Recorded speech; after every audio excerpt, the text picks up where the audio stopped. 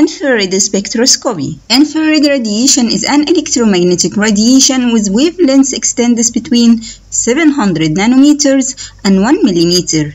It has wavelengths longer than visible light and shorter than microwaves.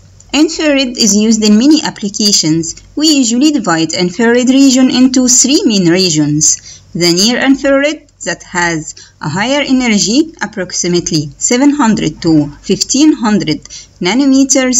It can excite, overtone harmonic vibrations, usually used in many applications such as detecting moisture levels and fat content in meat. The mid-infrared, approximately 1500 to 3000 nanometers, and it is used to study the fundamental vibrations of compounds. Finally, the far infrared, which extends between 3000 nanometers to 1 millimeter. It has low energy that can be used in rotational spectroscopy.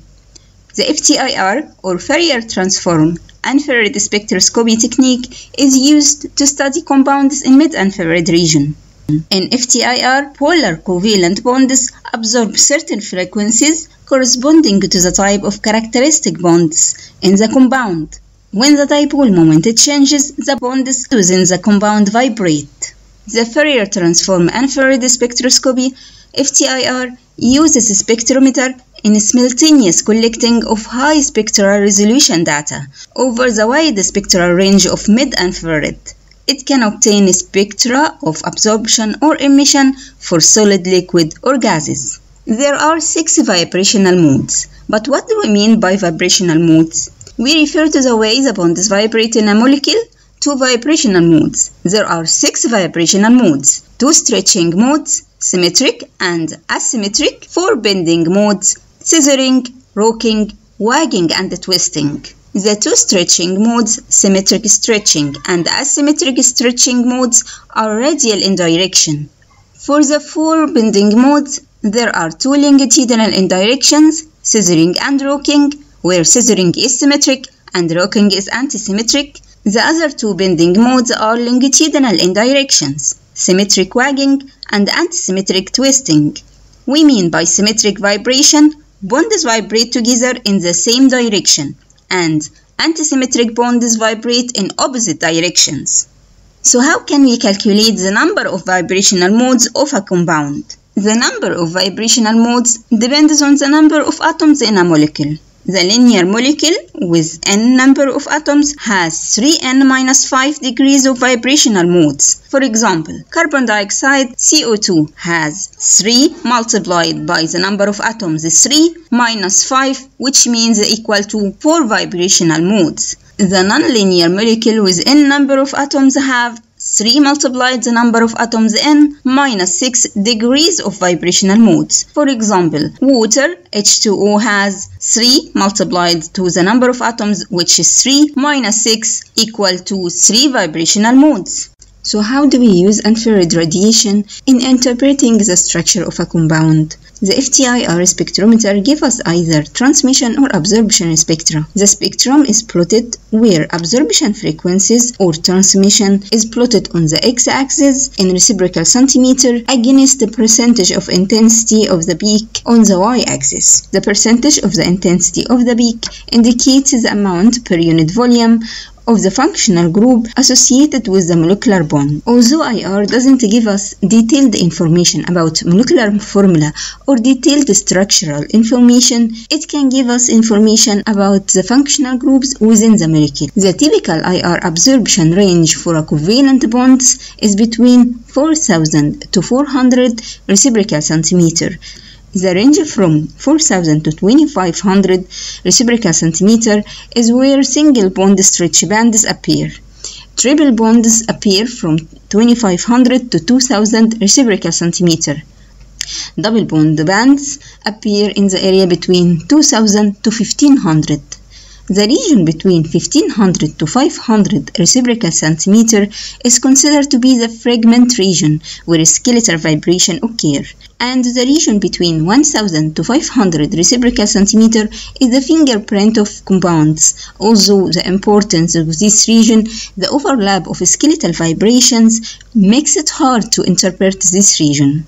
Now let's look at the functional groups and their predicted regions. Remember, those bands can be shifted due to the overlap with other functional groups or according to their position at the terminal or at the site of the compound.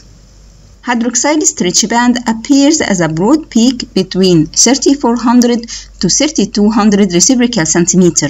This happens in absence of hydrogen bond, but in presence of hydrogen bonding, the peak appears very broad between 3600 to 3500 reciprocal centimeter. Free NH stretch appears between 3500 to 3300 reciprocal centimeter, where hydrogen bond NH is between 3350 and 3070 reciprocal centimeter. Alkyne CH peak appears between 3300 to 3000 reciprocal centimeter. The C-bond H stretch of alkenyl and alkyl both appears as sharp small peaks around 2850 to 3100 reciprocal centimeter. The difference between the alkenyl and the alkyl appears at a range higher than 3000 reciprocal centimeter. As for alkenyl, it appears at a range lower than 3000 reciprocal centimeter. For both triple bonds, C triple bond C and C triple bond N stretch,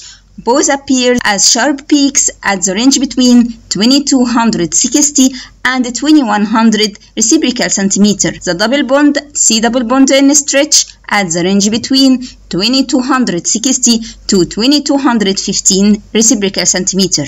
Remember, C double bond N stretch peak has intensity about twice as strong as the C single bond N stretch.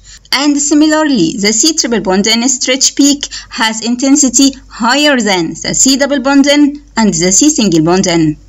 In the double bond region, C double bond O and C double bond C appear in this region. The C double bond O between 1800 to 1620 reciprocal centimeter and the C double bond C between 1660 and 1585 reciprocal centimeter, where conjugate will appear at lower wavelength number than the non-conjugate C double bond C. Finally, the C bond O stretch appears between 1225 and 1020 reciprocal centimeter. Carbonyl C double bond O has a strong polar bond. That is why it is seen as a strong band in the IR spectrum.